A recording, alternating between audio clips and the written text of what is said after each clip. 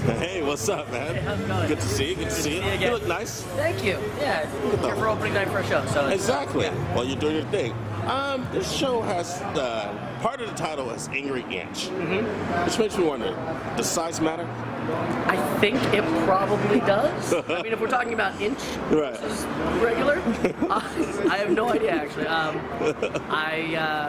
I'm happy with what I got. Okay, so because it's like I know your girlfriend does like burlesque shows. yes.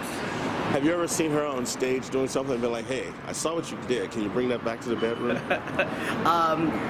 No, but I have seen her rehearsing for some of her acts. Okay, so but you're never like, "Okay, bring that back to." I have told her that there's some parts of her acts that I really liked that. Let's do more of that. Right. Because when you've done like films, you did a lot of like, family-friendly films back in the day. Like, is that like something you can break out of, or do you think people will always see you as like a cute, innocent kid? I think you can break that mold. I think you can. I mean, Tom Hanks, most of his early stuff was kid-friendly. His family films. Oh, okay. It's not now. I mean, Right. it's still, not exactly risque, but he definitely has broken Right. a little bit. Okay. Jim Carrey's stuff was all, for teen boys when he was first doing stuff. Ace Ventura. Right.